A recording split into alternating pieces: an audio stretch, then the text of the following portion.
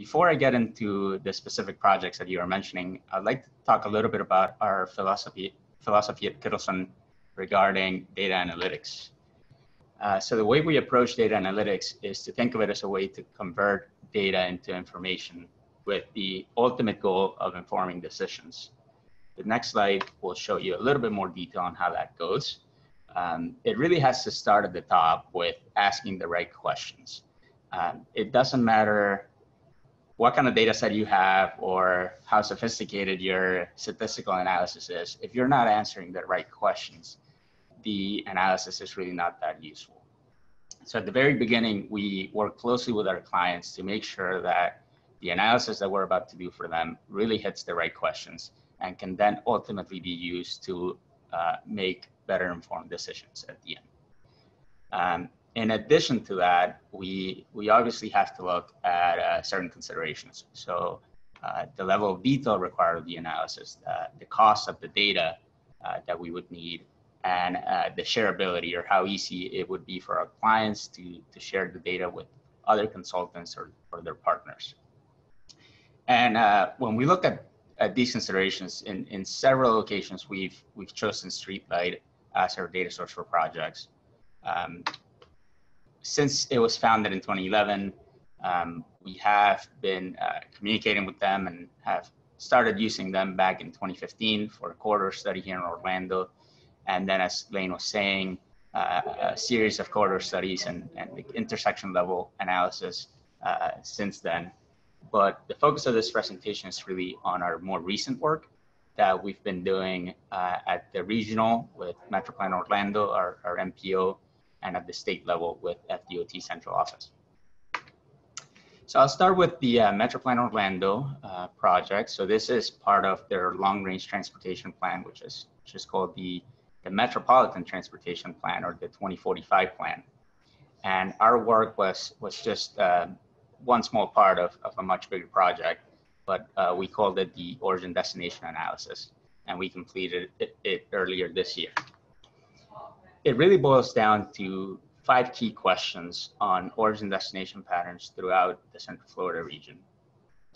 So the first one was looking at historical trends, so going back in time and seeing how origin destination patterns have changed.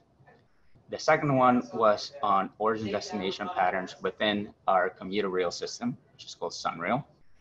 And then the last 3 were based on short trips that are currently made by cars, freight or goods movement, and overall current origin destination patterns. For the last 3, we did manage to use StreetLight data. And for the first 2, we used other types of data that I could go into in a little more detail. So historical trends, we really wanted to go back as much as possible. So we went back to 1990, so about 30 years, to really see how origin destination patterns have changed in Central Florida. Back then, cell phones either had not been invented or really were not out there too much. So there's really no probe data that we could look to get at this question of historical trends. So we ended up turning to the US Census. They keep a county-to-county commute flow data set going back to even beyond 1990, actually, and visualize that as a series of Sankey diagrams, which you can see here on the slide, for 1990, 2000, 2010, and 2016. And the scale of these diagrams communicate the population and jobs in the region.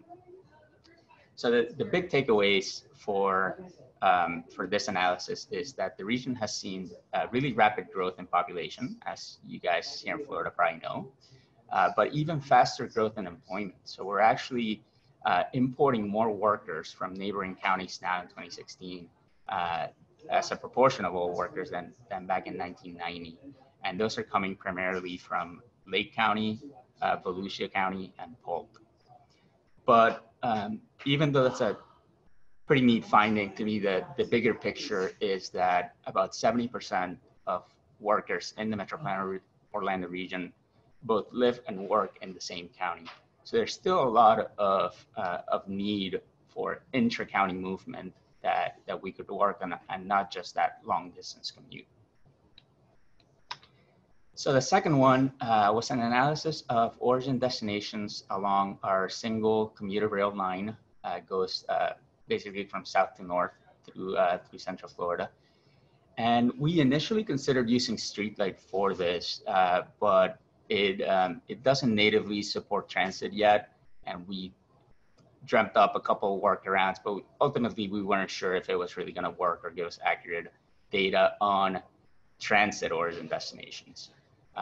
So we instead turned to the Sunrail smart card data that comes from tapping on and off as you board the trains. And this arc diagram that we created from it, I like to approach it with like a squint test. So if you squint at it, it seems to me like the findings are even more obvious. But what we're seeing along the Sunrail line is that the strongest connections in terms of origin destinations are between the central core of stations, namely Church Street through Winter Park, so this is downtown Orlando, and Winter Park, obviously Winter Park downtown. Between those and the 2 or 3 stations at each end of the line. There's relatively little travel between those core stations or travel from one end to the line up to the other. So what we're really seeing here is that typical commuter into downtown, especially from longer distances out. So going now to some of the StreetLight analysis that we did as part of this project.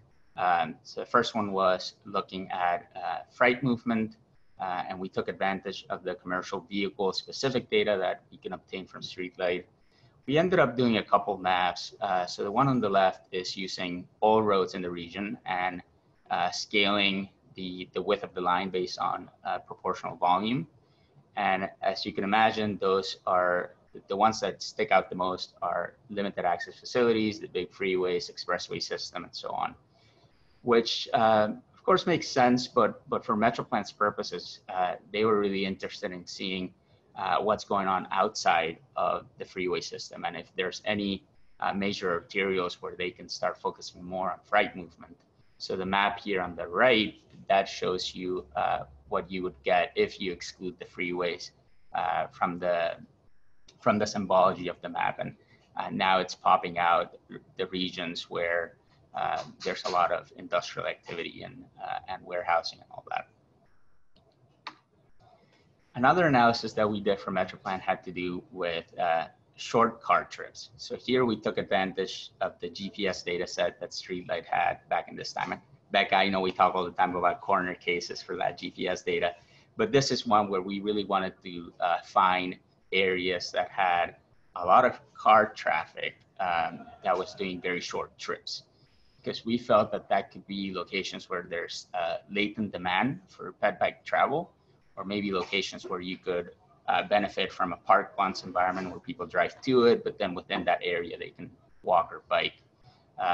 So surprisingly, when we look at car trips across all 3 counties of the Metropolitan Orlando region and Metroplan as a whole, roughly more than half of all car trips are less than 5 miles, which is really not that bad for kind of like a bicycle trip. So we see there's a lot of potential overall, but then we took advantage of the granularity of the data and really dived into specific areas. So one that came out near the top was this kind of broad area between the Millennium Mall, International Drive, Universal, Convention Center. So we're seeing a lot of short car trips there, a mile, maybe 2-3 miles, that could potentially be served by non-auto modes and relieve some of the really bad congestion that happens in that area. Our final question for Metropolitan Orlando was really looking at the current origin destination patterns in the region by doing a census block group trip table using StreetLight data. And even though this map doesn't communicate kind of the data, you really can't get numbers out of the map. We thought it was a really neat way of using open source mapping libraries to bring the StreetLight data to life. So as I look at this map, I see how spread out our travel patterns are within the Central Florida region. And even though you see those clusters at downtown Orlando, Winter Park, the theme parks, of course, the airport, there's just a lot of trip making going on throughout the entire region. So it's kind of a qualitative way of, and a visual way of showing how people are getting around the Orlando area. Before I go to the next project, Becca, are there any questions from the Q&A on any of the Metroplan stuff? Yeah, Jorge, we did have a question. All right. Two questions, actually. So, Jorge, how come you didn't use LBS data for the Sunrail analysis for Metroplan? Yes. So one of the challenges that we had, we considered first doing kind of drawing a zone for the platforms to the train and using the LBS data to get origin destination from and to. But as you know, Becca, there's the kind of the 5-minute rule where the device has to be stationary for 5 minutes before the trip is considered ended or started.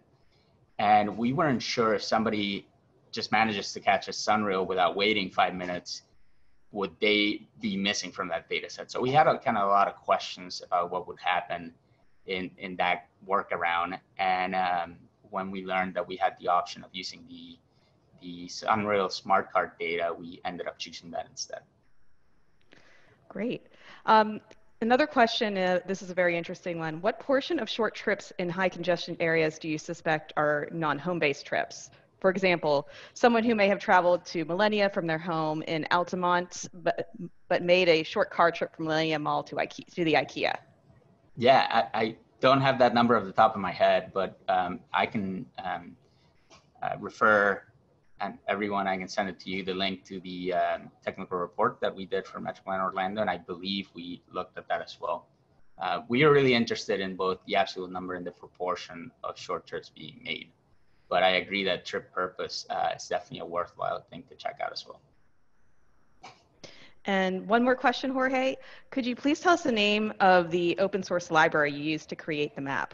Yeah, it is Kepler.gl. So Kepler.gl, it was originally developed by Uber, and then it was open source and lives as an online open source tool that you can use. It's pretty neat. Great. Those are all the questions. Thank you, Jorge. Yeah, you're welcome. So the second project I wanted to talk about is really using our pedestrian and bicycle data subscription from FDOT Central Office to look at the level of activity of pedestrians and bicyclists across different types of roadways. Before I get into the specific charts where we use StreetLight, I just wanted to include this to make sure everybody is at least a little bit familiar with our new context classification system. This is something that Kittelson helped FDOT Central Office implement a few years back. But it's really trying to categorize all the roads in FDOT system according to the land use surrounding it, ranging from the very rural C1, C2 settings to our most densely populated cities over in the C6. As you guys could all imagine, you probably would expect the level of ped and bike activity to go up as you go into the context classifications to the right. But that without StreetLight data, we wouldn't really be able to quantify that because it's just impossible to count peds and bicyclists along every road in Florida. So we ended up doing something like this, where we joined our context classification layer with the pedestrian and bicycle activity estimates from StreetLight, and we're able to normalize and create a chart showing how pedestrian and bicycle activity does indeed go up as you get to the more dense context classifications. It was interesting to see that the bicyclists don't really pick up until you get to urban center and urban core, while pedestrians just have a gentler slope with a little bit of uptick here for the rural town setting. Those are just like your small town main streets.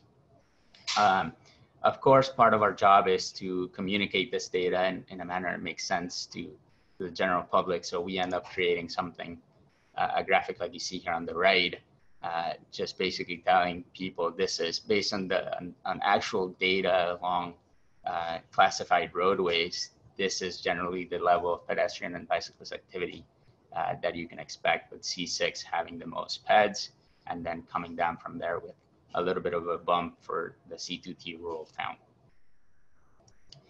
And it's not just only for guidance and communication. We actually have started using StreetLight data to inform some of our systemic safety analysis. And this is where, instead of looking for a handful of high crash locations, we actually try to identify types of roads that are at most risk for crashes, and then can deploy systemic countermeasures for it. So for a long time, the puzzle pieces that we had were really the crash data, the context of the roadway, context classification is a great example of that, and roadway characteristics, which FDOT does a really great job at keeping. Those are number of lanes, posted speed limit, and such. But we never really had access to a measure of how many people are actually walking or biking out there. And as you can imagine, the more people are out there, the more exposure to crash, right? So with StreetLight and having that statewide access, we were able to at least get a simplified version of pedestrian and bicyclist activity level, which is what you see here on the right. If you're from Florida, you probably recognize this as the Miami-Dade region. And we end up bucketing all the roadways according to whether they are in the bottom quintile, second quintile, and so on of the StreetLight Pedestrian Index. And having that puzzle piece back into our puzzle has really enabled us to get a lot more refined in the types of roadways and the context that we're targeting for systemic improvements. Becca, any questions on the FDOT? Yeah, the one question was about your context class to the bike ped data. Yeah. What was your y-axis as part of that? Yes, good question. So the numbers behind this are the pedestrian and bicyclist StreetLight Index, which there's no scale to them really. I think they're just kind of like a made up number that just grows and grows. So obviously that's not something that makes sense to show in a chart, so that our step to normalize it was to have everything be a % of the maximum either bicyclist or pedestrian index. So that's why you see 100 here in C6, and then this means C5 was roughly, I don't know, 65, 70% of what C6 had, and same for bicyclists. Okay. Good question. So I think we have another question from the previous discussion about Metropolitan Orlando. Yeah. Your numbers on the car trips by distance look a little odd. Are you sure that more than half of the trips are less than 5 miles? Yes, so it is a surprising finding, but we have cross-checked that against other national data sets, both survey-based and probe database, and they both tell the same story. So the National Household Travel Survey 2017 version, the median car trip in the US was only 4 miles. So that gave us confidence that what we were getting from that trip distance histogram makes sense within the kind of national environment. Great, thank you. All right, so looking ahead, as Lane and Becca knows, we're always looking for the next challenge when it comes to the data. First one really is to keep up with the frequent changes and enhancements that you guys are making to the platform. Second, and I'm looking forward to your presentation, Becca, is to look at ways to analyze COVID-19 impacts. And then finally, to expand the use of StreetLight beyond those corridor level projects to system levels planning and hopefully traffic operations.